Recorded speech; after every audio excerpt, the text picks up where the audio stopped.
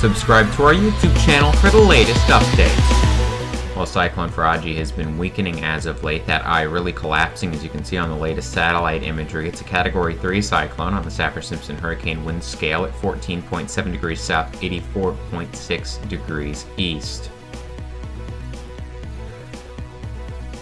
Here are the current stats for the storm. Winds of 125 miles per hour and a pressure of 950 millibars, and it's moving southeast at 7 miles per hour. No CDPS rating has been given at this time because the storm is not expected to hit land.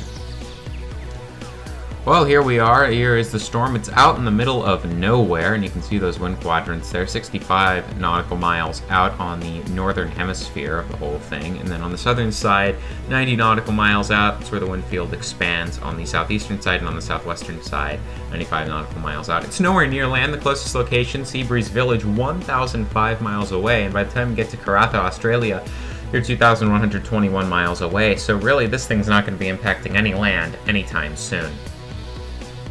Nowhere near any of the land masses there. Technically, there is a possibility that once it's no longer tropical, well beyond its tropical lifespan, it could strike Australia and bring some less than convenient weather over there, but it's not going to bring anything to anywhere near the intensity it currently is. Well, here it is, 125 miles per hour, and you can see NOAA ADT at 115 miles per hour. Force 13 running with CIMSS ADT in RAM multi-platform at 125 miles per hour. And the RSMC Mateo France at 130 miles per hour, 1 minute sustained. Well, here's our cone for Faraji, and you can see there 125 miles per hour, 950 millibars. We're expecting this to weaken pretty quickly and be a tropical storm by 2 days out, so this is really going to begin weakening pretty quickly here. And then we're expecting it to be a tropical depression by 5 days out. So it's really going to be weakening pretty quickly. Shear is going to be increasing quite a bit with time.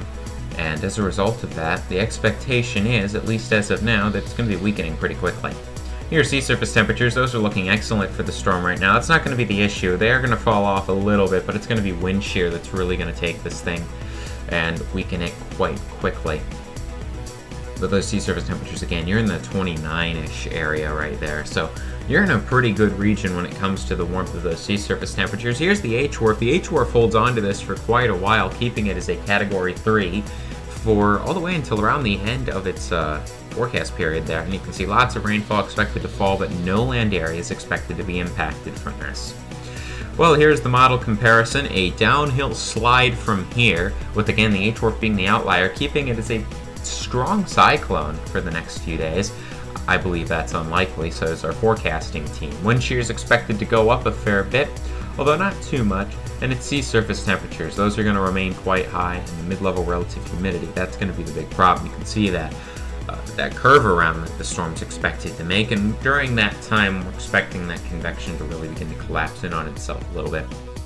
Here's the storm, and again, you can just see the collapse in appearance has really occurred over the past day or so. That eye is just gone, and it's really clear that the storm is not what it used to be. It's exceptionally clear that the storm is not what it used to be.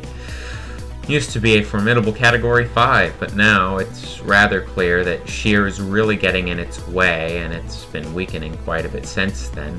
We're anticipating weakening for the rest of its life. That eye collapse is just very clear.